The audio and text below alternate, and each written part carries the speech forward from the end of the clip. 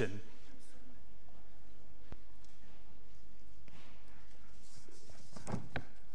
Okay, before we move to the next presentation with the third and the last keynote speaker for today's session, I have a few announcements to make just for the fun activities here, kindly told by Ajahn Warsuang.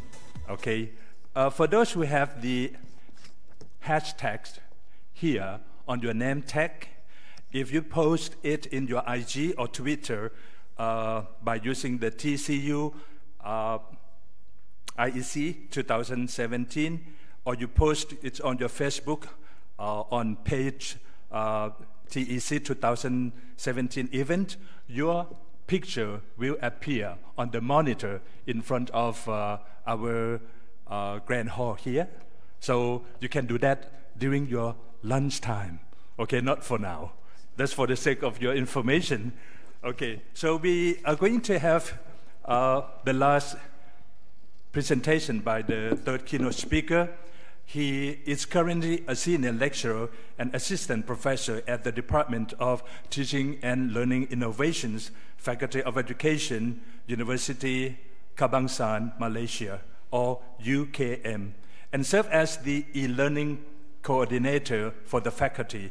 He is also an associate fellow of the Center of Teaching and Learning Technologies at UKM. His research interests in the area of teaching and learning innovations, as well as the open and distance education. He received his Bachelor of Engineering degree from the Faculty of Engineering and also Masters of Software Engineering from University of Malaya. He was awarded his Ph.D. of Information Technology and Resource from the Education Faculty, UKM, in 2014. Distinguished guests, ladies and gentlemen, please welcome Dr. Helmi Norman.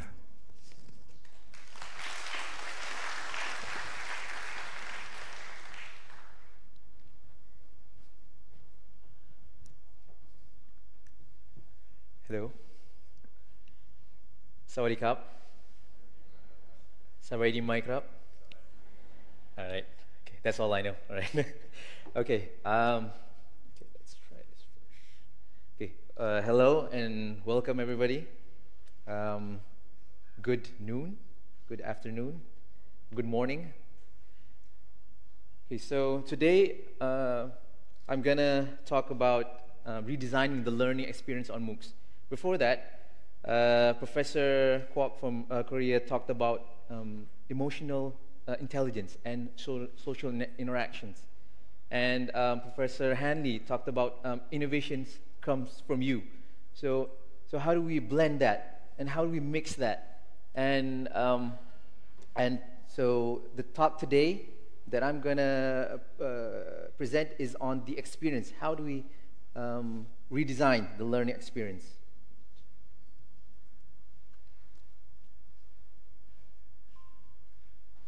So the 21st century learning experience.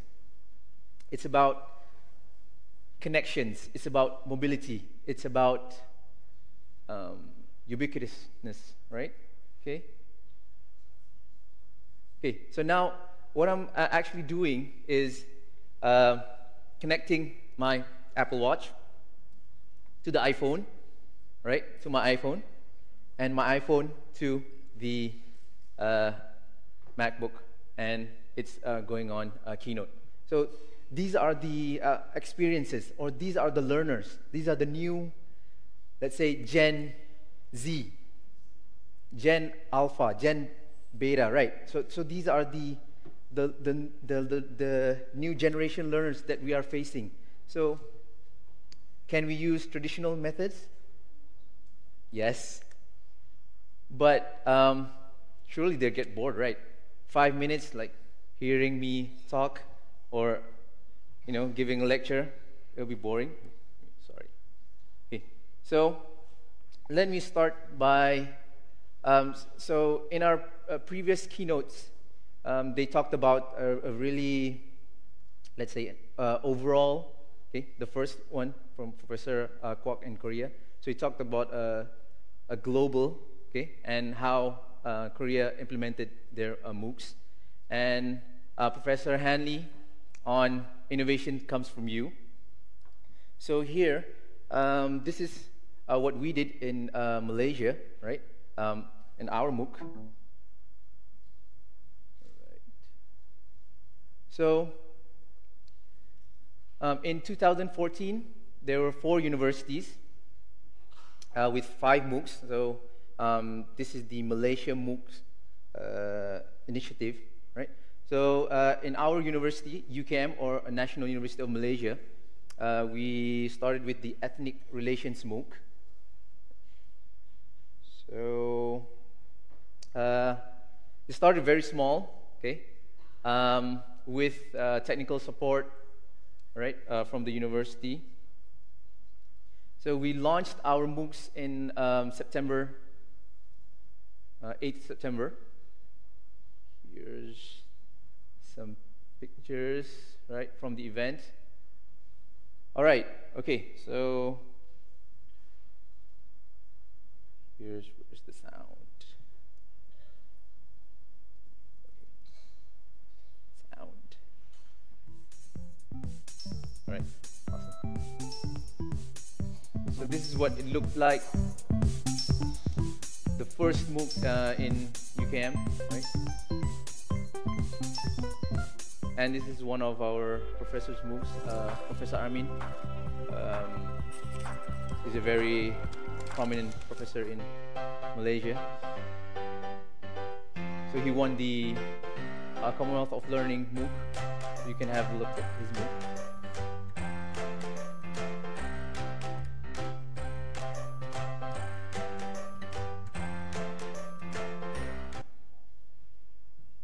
And this is another MOOC, the Malay language. So we use international students talking in Malay language. Cantiknya rumah ini. Okay, she's saying, what a beautiful house. All right, so in 18 September 2014, the Malaysia MOOC launch. Okay, so this is the 4 MOOCs that I told you just now. Okay, so this is with our Ministry of Education. But the problem is, it was hard because we had to use a lot of resources. We had to use technical people. It was a large crew, and we had to have scripts, video scripts, and there had to be actors. So it was big, and production had to be made easier. So how do we do it? Oh God, sorry. Okay. So a catalyst was needed. Okay. 2 years after that, so the Deputy Vice Chancellor challenged each faculty to produce at least 5 MOOCs. So for each faculty, right? And our Faculty of Education, since we were from the education faculty, so he said 10 MOOCs for you. All right. So we initiated the MOOC Faculty of Education project. So we had 3 months. He wanted to launch the MOOCs in September, so it was, what, June, I think? So we had very limited resources. So, but we managed to produce 15. How do we do it? So there are a couple of steps. Empower instructors as MOOC content developers. As Professor Hanley was saying, innovation starts from you, right? So we had to inspire the faculty members in producing content themselves, because we didn't have a big budget. There was actually no budget, 0 budget, but only for training, right? And so, okay, so what we did was we empowered the instructors with iPads and the Apple ecosystem. We use GarageBand, we use iMovies, we use iBooks and iTunes U. I will show you with a couple of videos after this. Okay, so this is the GarageBand in our innovative hub. We had some visitors from King Mongkut University of Technology here. Okay, so what we did was you can create your own music using GarageBand, right? And here the lecturers are using iMovie, right? Creating their own, creating their own content. And here's one of the MOOCs, right? Well, actually, I'm showing what I created with the photo booth app. It's like 5 to 3 minutes, okay? 5 minutes max. Okay, so what you do is you just this is with Keynote, and then with photo booth. Okay, anyway, it's in Malay, but the thing is, you just have to shoot your own video and then put it in the app, and then just put some filters.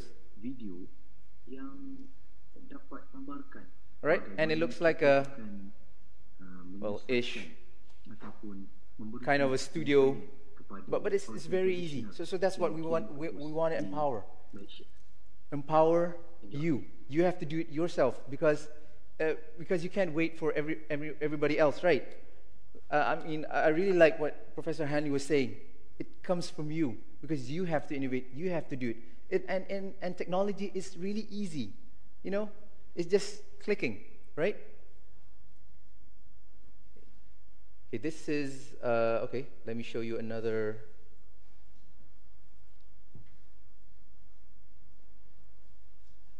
So let me pause for a bit. Oh, sorry. Ugh. Okay. So this, as you can see with the icons, that's using PictoChart. Very easy software to use. And this is by using Bytable. You just put text, and templates are there. You just click, click, click. Voila. All right. Very easy. You can search it now and try. Very easy.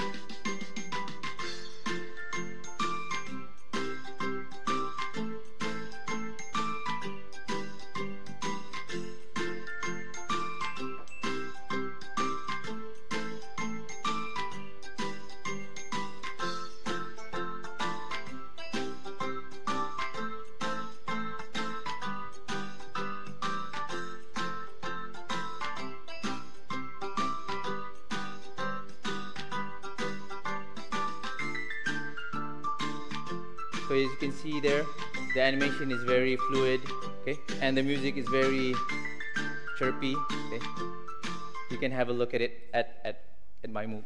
Okay, all right. So step 2, what we did was we cultivated educational innovation culture among learners.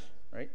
So it's not just the teachers, the instructors, but it's from the learners. Okay? So blending the 21st century learning with existing learning practices. Okay, so this is sorry, it's in Malay also, but this tells you, well, this visualizes what we can do with technology. So here, this is our students in the faculty. So this is 10 a.m. at the hub. So assessing the MOOCs, right?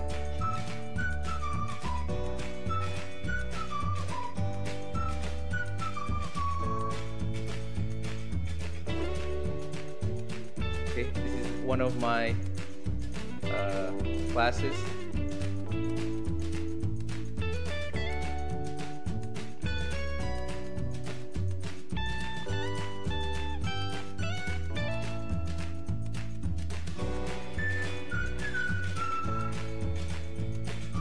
So this is the Braille lab.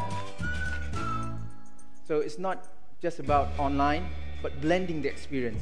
So you see here technology with the Braille typewriter.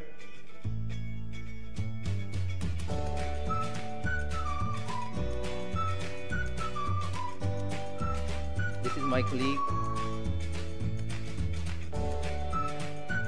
So we have a, what do you call it, a mirror, and they can make observations from there. This is the gazebos, or the outside learning environments.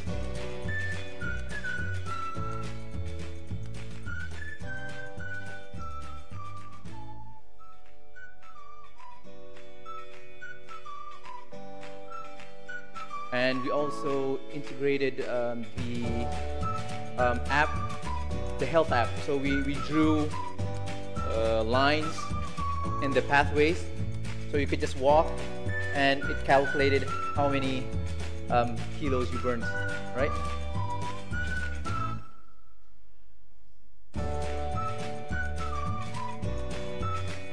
Okay. So, all right. Okay. Now, with that video, with that teaser video to the students, what we managed to create is the students managed to create around now 8 MOOCs. Okay? And this is one of the MOOCs that the students created from themselves.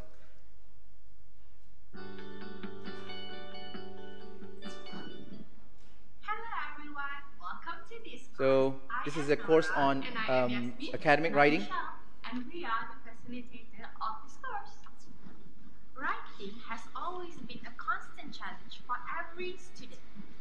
It is also proven that writing is one of the most difficult productive skills to be acquired.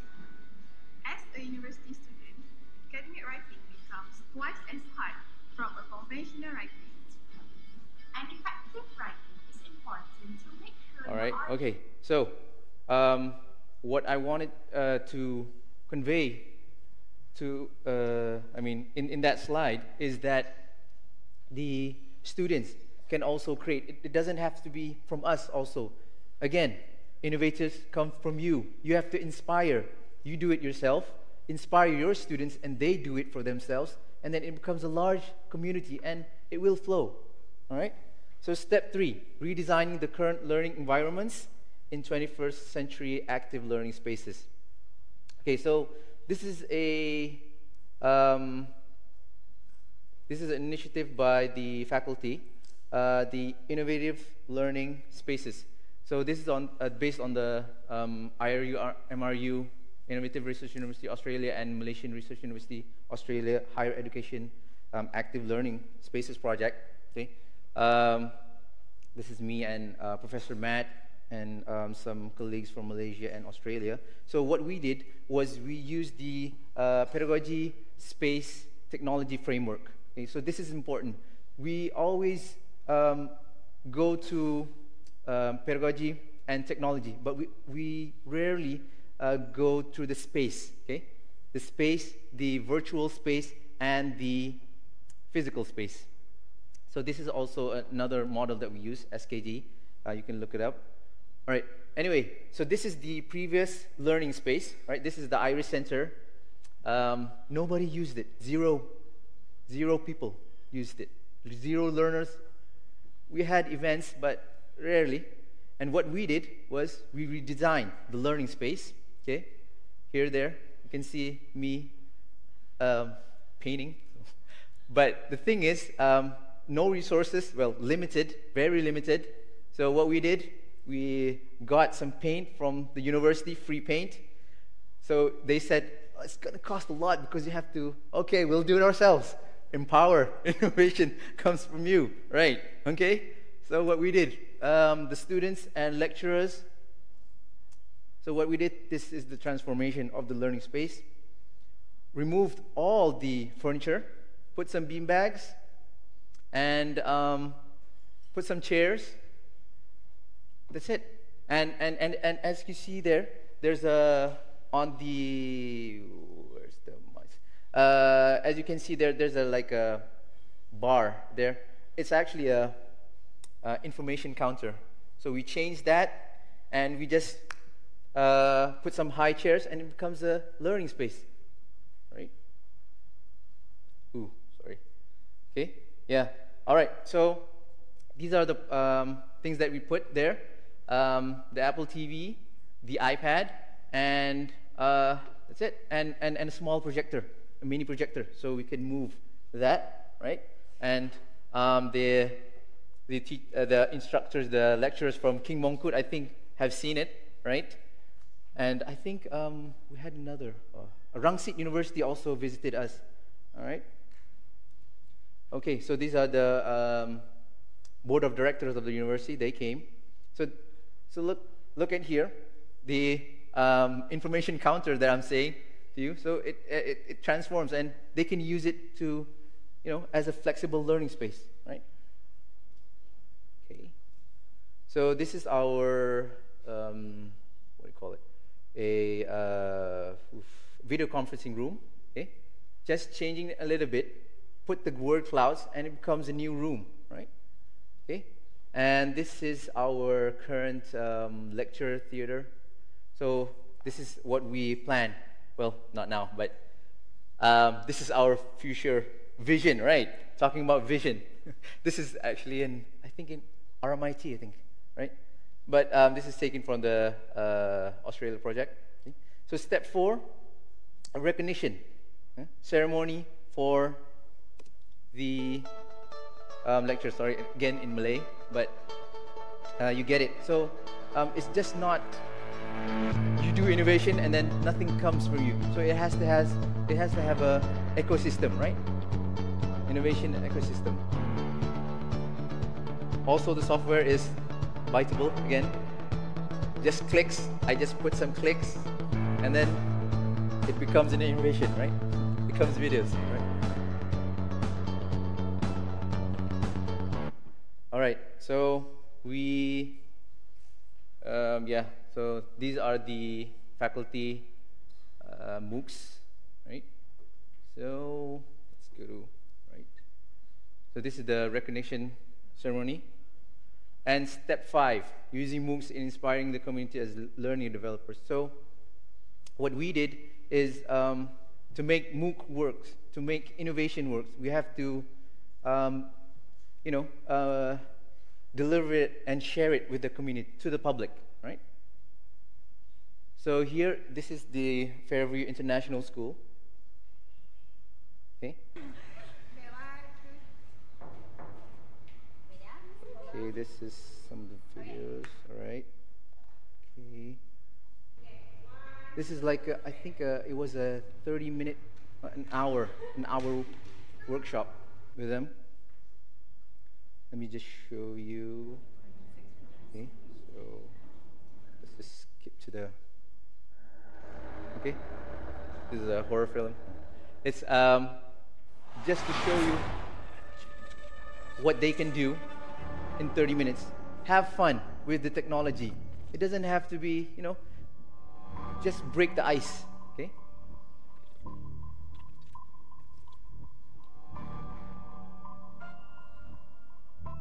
Okay.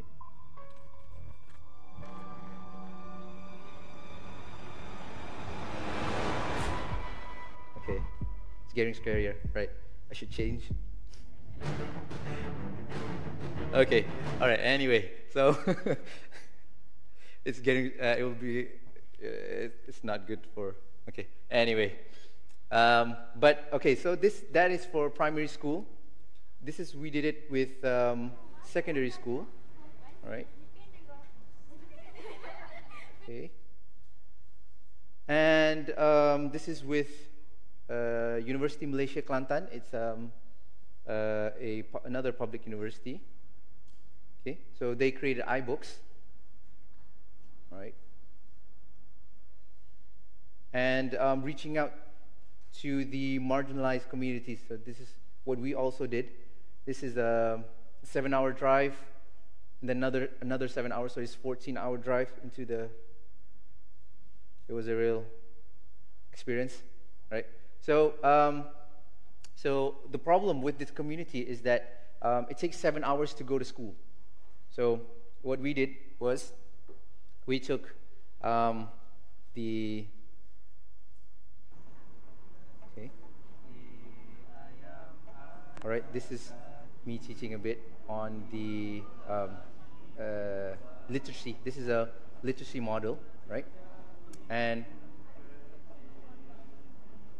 so the literacy module is, wait, let me show you. Okay, and what we did is we gave them an iPad. This is the first time they use an iPad. Okay, give them an iPad, GarageBand, because the indigenous people there, they loved music. So the way to attract them was putting music first, and then ABCs later. So, right? So this is him. This is the teachers, actually, the two teachers.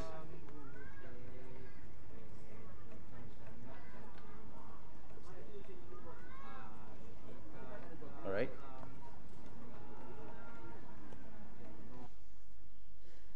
Okay, and this is the, where is it? Oh, okay. Finally, so the blending of IT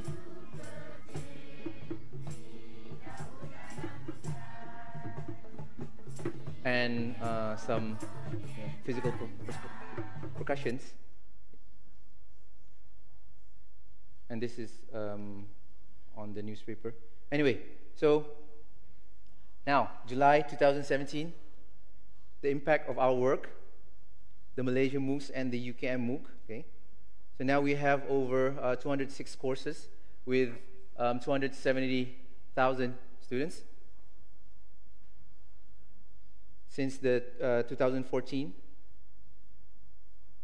And all right, these are our courses. All the public universities have MOOCs. And this also sparked the Malaysian Education Blueprint 2015-2025, which the 9th shift is globalized online learning. And we also have e-learning guidelines, okay, for implementation of the blended learning and MOOCs, right? So, and we also have the MQA, which is the credit transfer for MOOCs, okay, in terms of policy level. So, this is the, let's say, the quote I will be ending it with, is small changes lead to big impacts, right? Innovation comes from you, right? Small changes. And we have to inspire. If we are good in technology, and we are good in pedagogy, we are good in space, designing of learning space, that's what I mean. Okay? We have to work together.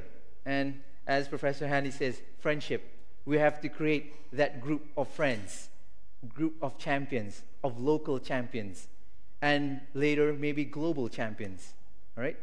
And in hope that we can grow and lead to bigger change and innovation in this era, all right? Okay, so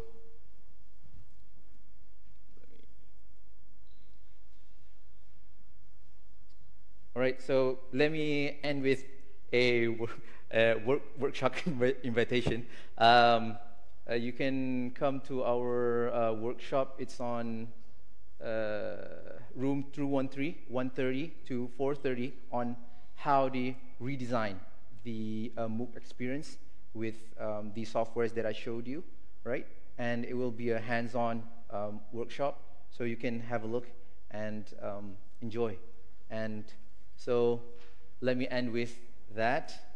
Small changes lead to big impacts.